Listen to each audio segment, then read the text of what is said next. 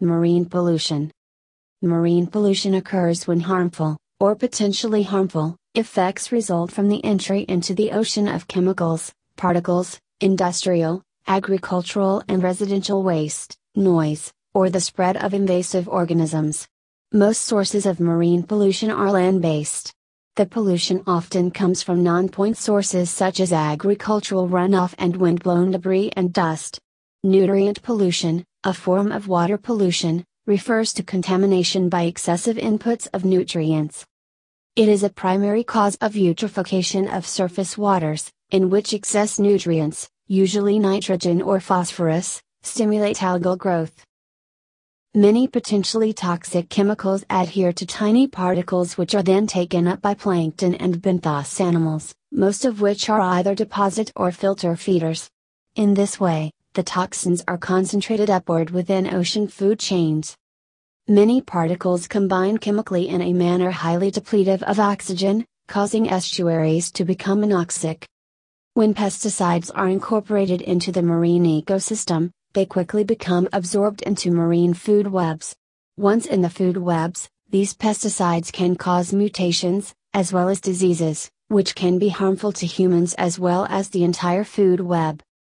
Toxic metals can also be introduced into marine food webs. These can cause a change to tissue matter, biochemistry, behavior, reproduction, and suppress growth in marine life. Also, many animal feeds have a high fish meal or fish hydrolysate content.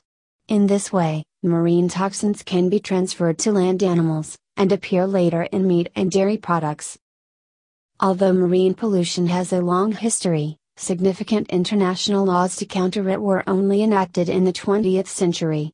Marine pollution was a concern during several United Nations conferences on the law of the sea beginning in the 1950s. Most scientists believed that the oceans were so vast that they had unlimited ability to dilute, and thus render pollution, harmless. In the late 1950s and early 1960s, there were several controversies about dumping radioactive waste off the coasts of the United States by companies licensed by the Atomic Energy Commission, into the Irish Sea from the British reprocessing facility at Windscale, and into the Mediterranean Sea by the French Commissariat à l'Énergie Atomique. After the Mediterranean Sea controversy, for example, Jacques Cousteau became a worldwide figure in the campaign to stop marine pollution. Marine pollution made further international headlines after the 1967 crash of the oil tanker Torrey Canyon, and after the 1969 Santa Barbara oil spill off the coast of California. Marine pollution was a major area of discussion during the 1972 United Nations Conference on the Human Environment, held in Stockholm. That year also saw the signing of the Convention on the Prevention of Marine Pollution by Dumping of Wastes and Other Matter, sometimes called the London Convention. The London Convention did not ban marine pollution, but it established black and gray lists for substances to be banned, black, or regulated by national authorities, gray. Cyanide and high-level radioactive waste, for example, were put on the black list.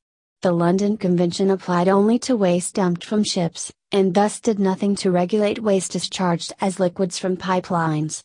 There are many different ways to categorize and examine the inputs of pollution into our marine ecosystems. Patton notes that generally there are three main types of inputs of pollution into the ocean: direct discharge of waste into the oceans, runoff into the waters due to rain, and pollutants that are released from the atmosphere.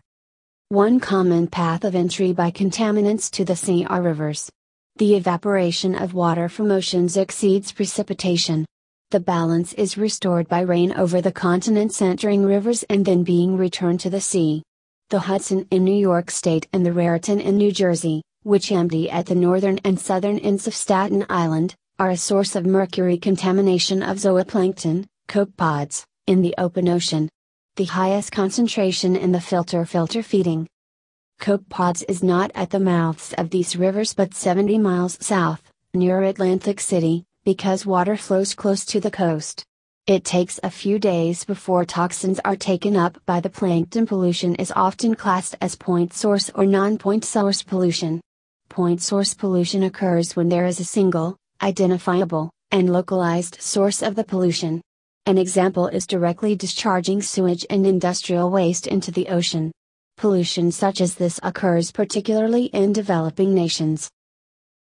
Non-point source pollution occurs when the pollution comes from ill-defined and diffuse sources. These can be difficult to regulate. Agricultural runoff and wind-blown debris are prime examples. Pollutants enter rivers and the sea directly from urban sewerage and industrial waste discharges, sometimes in the form of hazardous and toxic waste.